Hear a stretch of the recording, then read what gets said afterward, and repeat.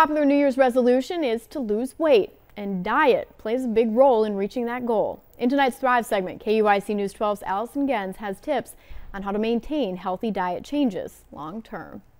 Mankato Clinic dietitian Erin Gonzalez says less than half of people who set weight loss goals are still on track 6 months later. So to stick with it, she suggests switching that goal from losing weight to making a positive change. Set more positive nutrition goals like I'm going to eat 2 more vegetables a day, or once a day I'm going to swap out a pop for a glass of sparkling water. Goals like these are measurable and can provide the structure needed to make a change.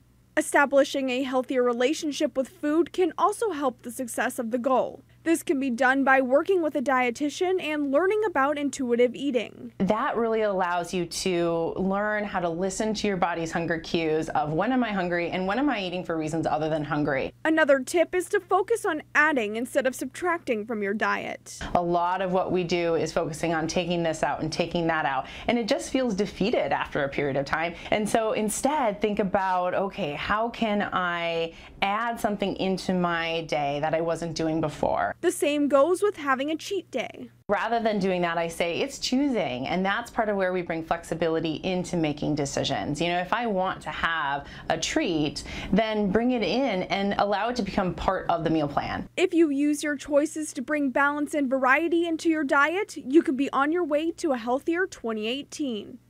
Thrive is sponsored by the Mankato Clinic and KUIC News 12.